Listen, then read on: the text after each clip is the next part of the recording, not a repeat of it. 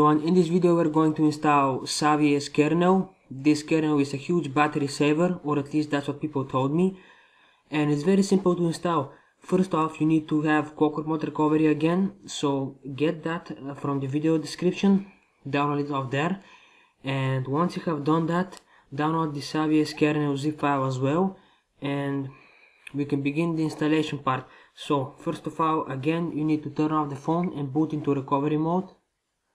So power it off, then hold the home button, the power button, and the volume up.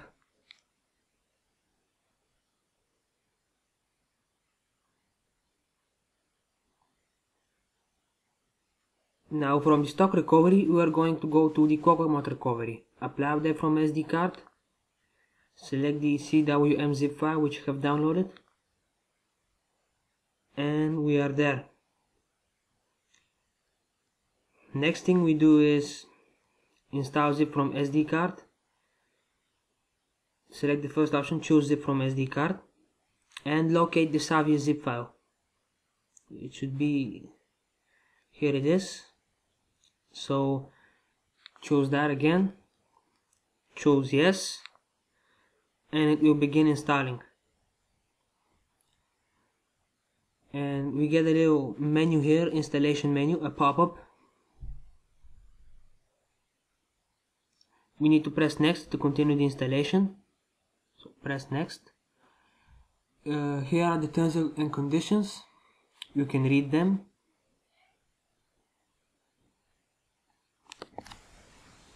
Here you see credits and all that. So again, select next.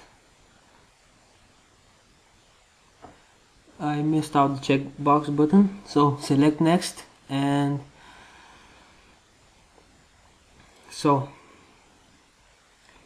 from here you can see the device information, and from here other features, but mainly we need to focus on installation, so choose installation. And again, we have more options here, just pick default and install now. It will begin doing everything.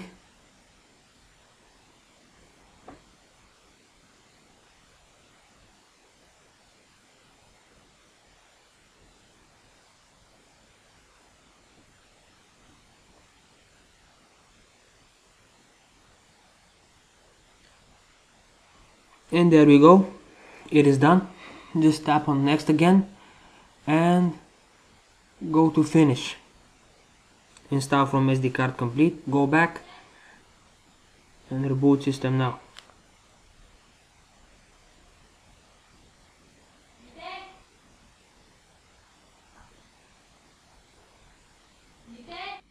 And there we are, we have rebooted.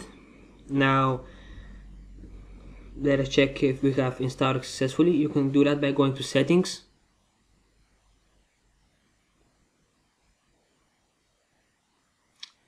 my media scanner is still running. Go to settings, scroll down, about phone, and here it is, savieSGY. We've successfully installed the kernel. And now, apps which I would recommend is to get no-frills CPU control and savieSGY. From no-frills CPU control you can select frequencies like the max and the minimum. You can switch governors from here, and as well as IOs, and yeah, of course this app will require root access, so allow it. There we go, you see how I did that. And another app which I recommend to get is savieSGY, which keeps an eye on what your phone is doing, like with the CPU usage, to see what it's been up to, at what frequencies and for how long. You see here a minute and 54 seconds. That was probably while it was scanning the media and all that. And yeah, that's about it. This is how you install. No data wipe was needed and nothing. You do not lose any apps or anything. Just flash the zip file and you are done. Thank you for watching and goodbye.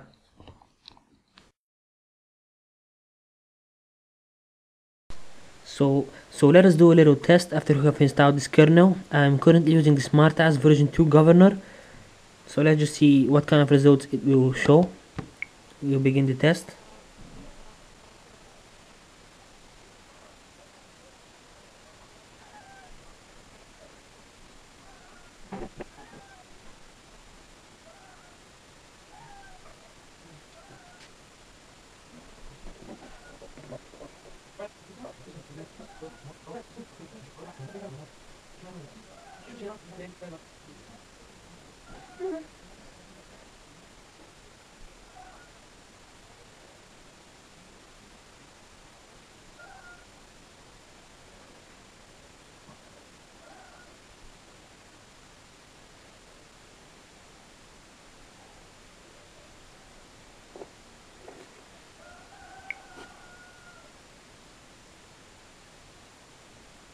So these are the scores.